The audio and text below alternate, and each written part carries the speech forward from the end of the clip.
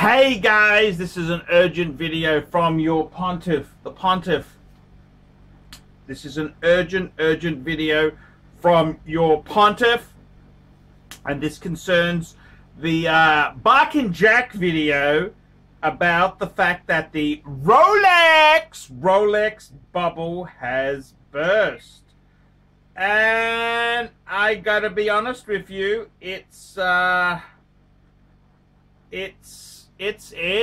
concern. It's a concern. The mere fact that Bark and Jack is making videos. It's the hottest thing on YouTube. We've got Bark and Jack. The Rolex bubble has finally burst. Weight listed. He's talking about weight. What's he saying here? Fucking hell, turn this stuff. He's talking about weight listed watches in windows. Okay, that's Bark and Jack's headline there. We got Clyvers has gone crazy. The Rolex bubble has not burst. We got Paul Thorpe. He's a good little geezer, that one. He's a good little geezer. I mean, if ever you thought Paul Thorpe was a little bit on the dodgy side, the fact that he had a link to the Cray brothers is enough to scare any villain. Hey, I'm the Ratcher, and this is the Clive Watch Wrangler channel. And I have a quick announcement to make. I'm not wearing this shirt inside out. This is just the way it's made. So, don't type. Thanks. But I wanted to do a quick follow-up about the sale by Watchfinder in the UK. And I've had a couple, someone sent me an email, and in the meanwhile, Paul Thorpe Watch Dealer and Bark and Jack have chimed in. Bark and Jack, I think, was the most catchy of the ones, basically saying that the Rolex bubble has burst. Because,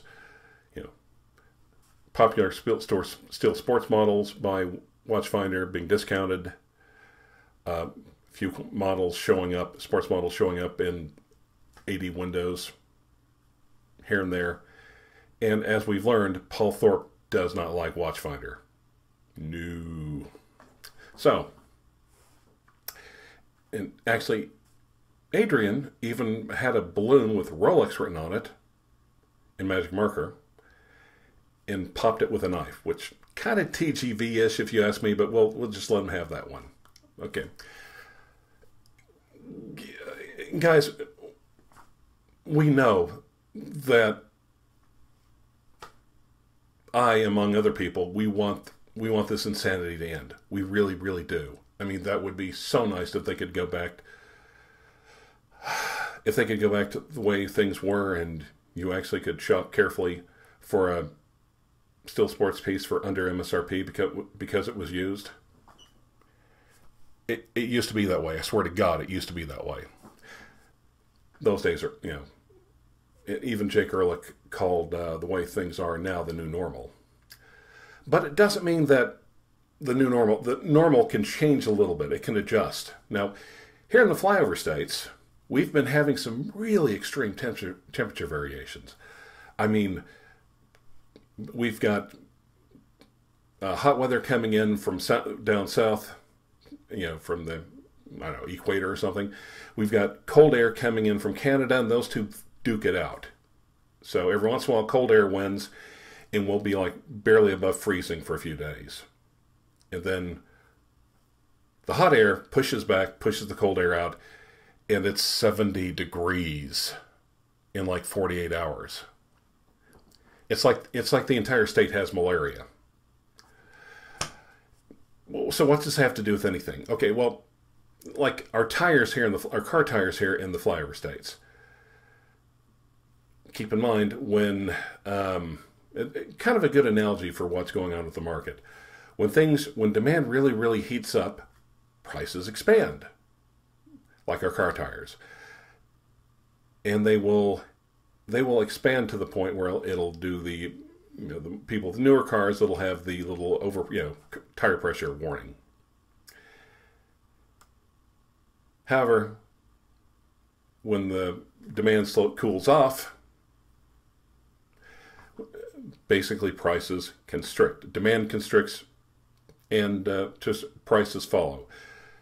to where, again, the pressure warning, the tire pressure gauges start going off in our car again, saying, yeah. So half the week I'm putting air in my tires, the other half I'm taking it out. So what's it have to do with Watchfinder? In their UK sale, prices expanded a little bit too much. And it kind of makes sense because, you know, prices cannot keep exponentially increasing quarter after quarter without, you know, until the end of time. Obviously, there are limits to it, especially to a good that's not a necessity. Now, if we're talking water, maybe. But a luxury watch, no. It's not like, because think about it, if you believed the people that just think the good times will roll when it comes to value inflation, then ArchieLuxury would be able to go to someone, you know, basically 5 years from now, go up to someone and say, hey, trade your house for this Explorer 2. Come on. Box of papers. There are limits. And right now, I think the Rolex sell from Watchfinder showed where those limits are. So, and when I was checking the prices and doing the comparison from British pounds to US dollars, the sell prices were what I was familiar with, what I'm used to. You know, like a Batman. You know, Batman sells for like roughly 10,000 US. Resells for like 15 and a half. The sale was back down to the new or the old insane price. So the Watchfinder sale, basically it's gone from are you freaking kidding me prices to simply back to the old oh my god prices. So right, are you effing kidding me to oh my god. Keep in mind, oh my god is still better than are you freaking kidding me, but no, they're not giving watches away. So the Rolex bubble has not burst. A little demand may have cooled off a little bit and the prices are coming back down. A little bit, a tiny bit. So how are you going to know if the bubble bursts or if the balloon is deflated? Well, some people are going to know. They're going to have advance notice. And people start getting calls like this. Hello? Hey, it's Pam at the AD. You know, we told you that there's going to be a 2-year waiting list on that green Submariner you've been wanting so bad. Well, we just got one in the store for you. Come on down and get it. Wait a minute. You told me it was going to be 2 years. Now all of a sudden, it's been 6 months. Yeah, I can't explain it, but there's one waiting for you. Come on down and get it. Those people will have advance notice. The rest of us will know when the bubble is over or what's deflated or if things are back to sane. When we walk into like your town has 3 ADs, and between the 3 ADs you can find the pieces that you want for MSRP. Then the bubble's over. It's not over now. And well, let's see, how do I put this?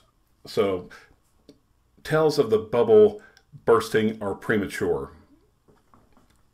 And I'm thinking about a speech by Winston Churchill upon the British victory in North Africa in 1942, 1943. He said, this is not the end. This is not the beginning of the end, but it is perhaps the end of the beginning. Anyway, guys, so just what I've always been saying. If you have a Rolex that you love, hold on to it. You should do that anyway.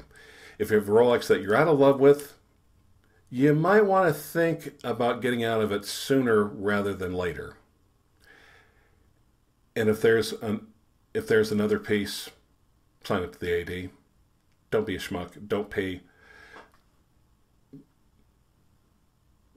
over MSRP for a piece that Rolex is currently making.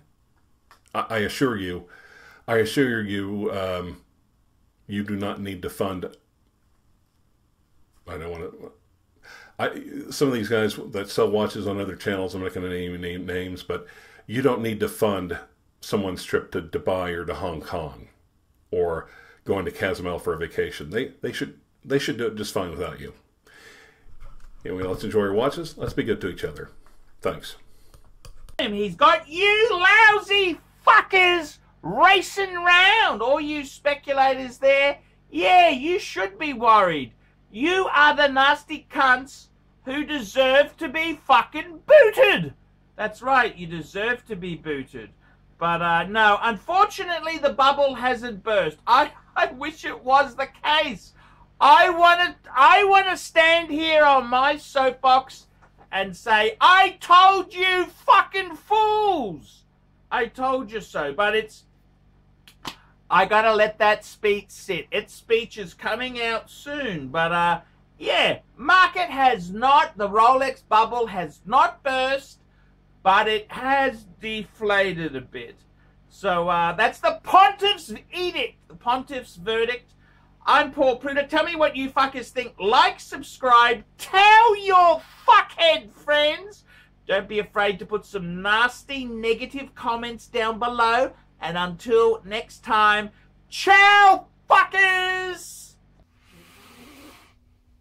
David S.W. David S.W. David S.W. Who does ArchieLuxury recommend is the greatest grey market dealer in America? There's only one choice, David S.W.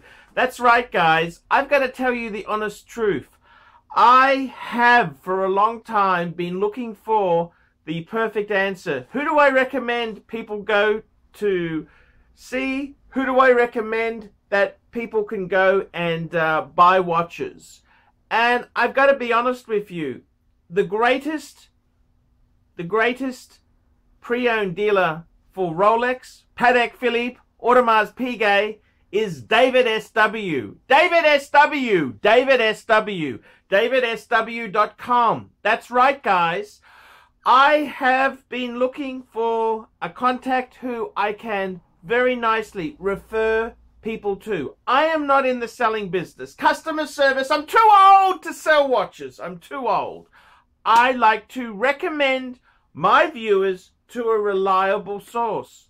In Australia, I've got some great sources. There's Sydney Watch Exchange with Cove, Ronnie at Vintage Watch Co, Shani at European Watch Gallery. And in America, who is the best source for pre-owned Rolex? For all the hot models? There's only one person I would recommend, David S.W. David S.W. David S.W. That is the premier source for pre-owned Rolex. I gotta be completely frank and honest with you. Guys, if you are looking for a hot Rolex model, there is only one place you can go to. David S.W. David S.W. David S.W. Let's be honest, guys. There's no point schmoozing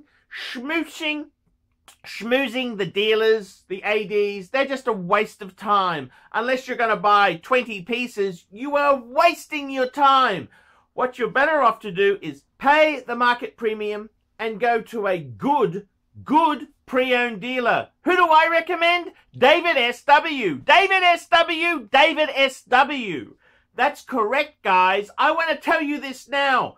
I 100% stand behind David S.W. David S.W., the greatest pre-owned dealer in the entire United States of America. That's right, the greatest pre-owned dealer for Rolex, for Patek Philippe, for Audemars Piguet, David S.W. He even does things like FP Journe.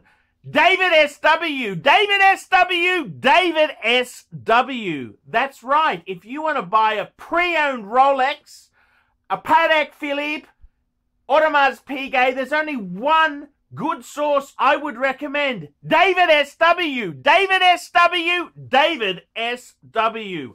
I'm Paul Pluter, the method actor who plays Archibald Chesterfield III, and I'm proud to recommend David S.W. See you later. Thank you for watching this channel.